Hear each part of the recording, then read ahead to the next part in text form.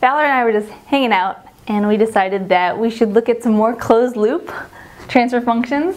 And we thought, what about if we have, not just our normal control transfer function and our plan transfer function, but also some sort of transfer function for the sensor, the feedback that happens.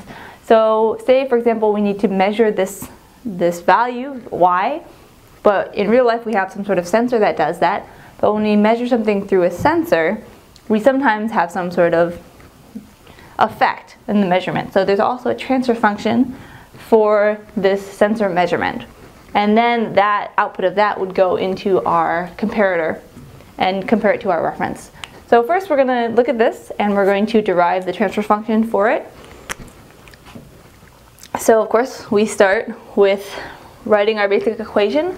We can start with y here, and we'll say y of, and I'm going to drop all the parenthesis s, so just everything's in the Laplace transform. So y here is going to be equal to, we'll go backwards, so from y here it equals this gp times gc times this, right, this is also our error signal, but the error is equal to r of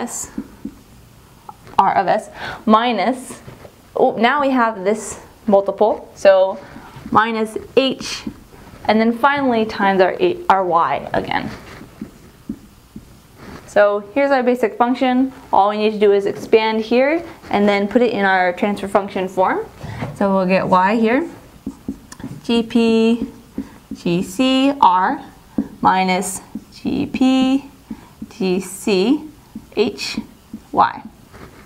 So we can move these y's over, and we'll get, this is our y, multiply it here, 1 plus this,